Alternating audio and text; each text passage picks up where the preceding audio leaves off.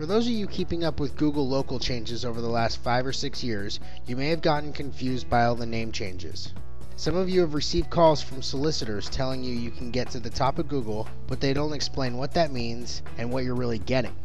And that is one of the most common questions I get. What am I really getting?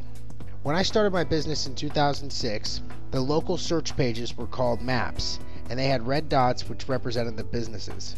The maps were a mystery to me until 2007, when I helped a customer with hers and realized what an incredible marketing asset the maps were. Sometime in 2009, Google decided to separate the businesses from the maps function, and they created a new platform called Places, a new directory to manage the business listings that had continued to show up on the maps. This confused a lot of people at the time, but slowly businesses adjusted.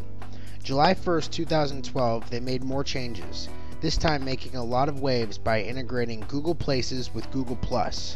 Google+ is Google's social platform to connect with friends, associates, and to stay up to date with the latest trends. Now that Google's social platform is interconnected with their local searches, Google will increase their activity on Google+. Consumers will see what their friends have liked and gauge businesses better with a new review system by Zagat. For business owners who aren't already taking advantage of Google+ Places, the time to start is now, because this is the new Yellow Pages book, but with reviews directing people to quality businesses.